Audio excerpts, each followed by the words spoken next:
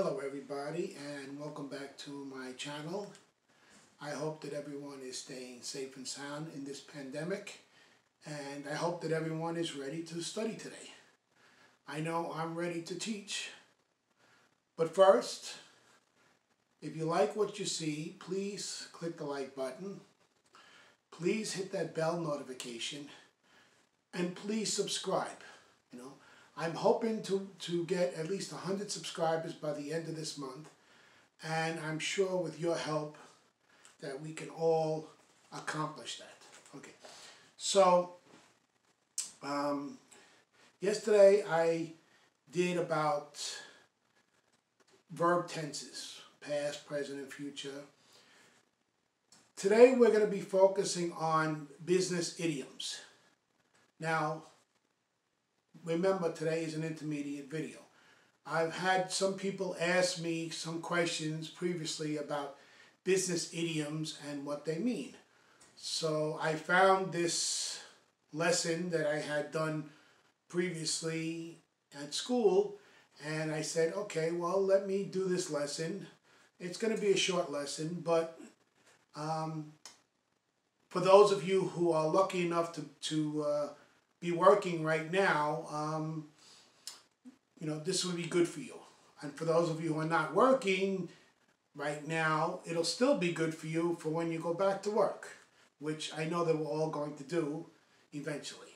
Okay, so match the idioms with the meanings and then translate the idioms. So these are all business idioms. Okay, I forgot to show you the top, but okay, so there are 5 of them.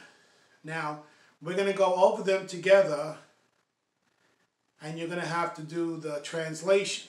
Now, just be careful because, like I said with idioms, some of my students call them idiot sayings because they don't actually mean what they say. So, for example, to be given the green light, okay? So if you're given the green light, what do you do? When you have a green light, when you're stopped at a stop sign, a light, and you get a green light, you go. Okay? So this means to receive approval.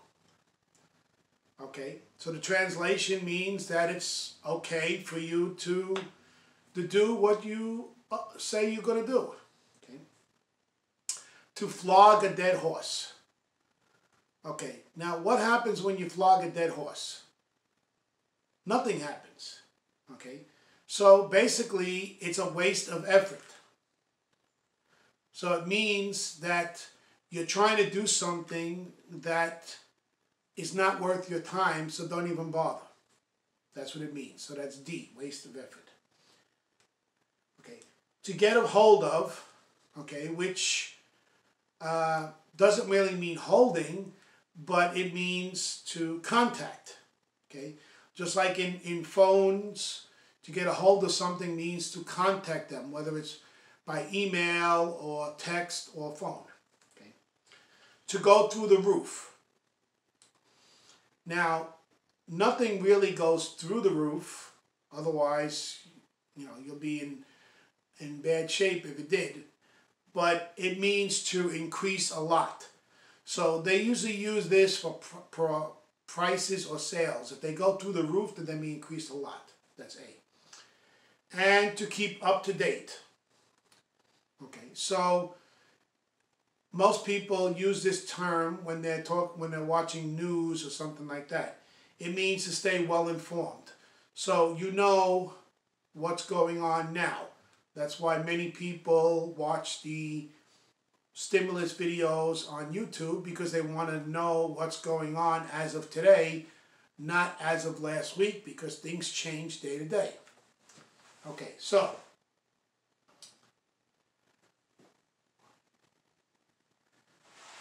circle the correct answer. So, how is the new project going? So, great. So remember, it's a new project. So, I couldn't get a hold of anybody, doesn't make sense. It's gone through the roof, doesn't make sense because it didn't start yet. So the correct answer would be C, it's been given the green light. Means you can proceed. Okay. Number 2. How's that new project going? Bad. So the key word is bad. Okay. The only one that makes sense is we're flogging a dead horse. Because not getting through to anyone is not bad, means you haven't gotten through yet. But bad would be flogging a dead horse, means a waste of time. Okay. Why do you read so many business magazines? So, as I was saying before about the news, the best answer would be to keep up to date. You know, you want to know what's going on as of today, not as of last week. Okay. Keep on trying. It's imperative. So that means that you tried something first time and it didn't happen, so you got to try again. So to get a hold of him today.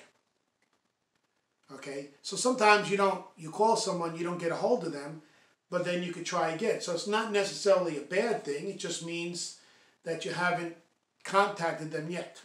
Okay. Everyone's worried about the price of petrol. They think, okay, so when gas goes up, what do you think? Okay. C, it's going to go through the roof. Because it's going to be, the price is going to increase a lot. Okay. We can't start work on the new project until. So the key word is can't start until.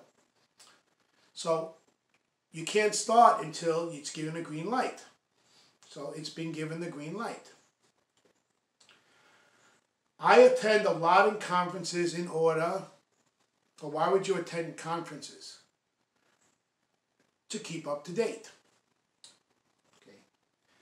I need to talk to Nigel. I've been trying to get a hold of him all day.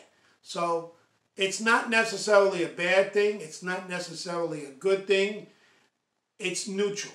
So we use these terminologies, good, bad, and neutral. So if you call someone and you don't get in touch with them, it's not necessarily bad, nor is it good. It's neutral. However, when you're given the green light, that's great. So it's positive. When you're flogging a dead horse, that's bad, which is negative. So we have categories of positive, negative, and neutral. I will be going over some phrases that are positive, negative, or neutral. It's always a good idea to know which ones are good to use and which ones are bad to use and which ones it's basically okay to use. Okay. If you have any other business idioms that you don't know their meanings, please comment and I will explain to you what they mean.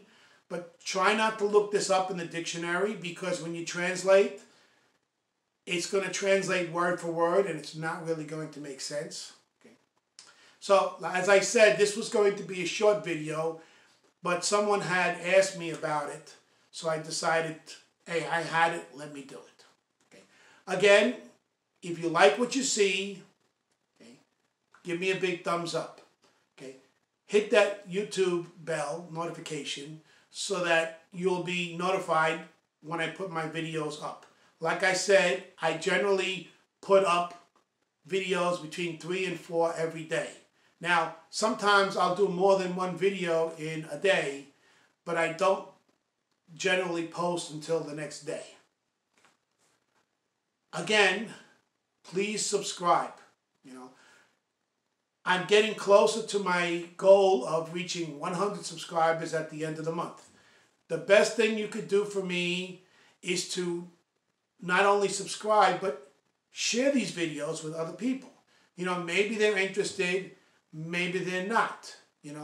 My goal is to share with people And, you know, if they like what they see, they contact me. Or, you know, if you're looking for, you know, some private lessons, or you're looking for a private teacher or something like that, you know, my goal is, you know, to help everyone out.